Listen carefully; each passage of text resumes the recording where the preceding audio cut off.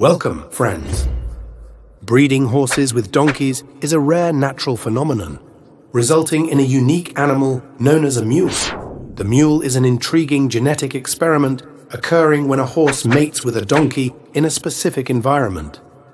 Mules exhibit varied traits depending on the genes inherited from their parents. They may have a horse-like body with long ears and a small head, or they may resemble donkeys more closely, with short ears and a bulkier body. Despite the rarity of these occurrences, mules hold significant biological and genetic value, contributing to genetic diversity and conservation efforts in nature. In conclusion, the breeding of horses with donkeys results in the natural diversity of wildlife.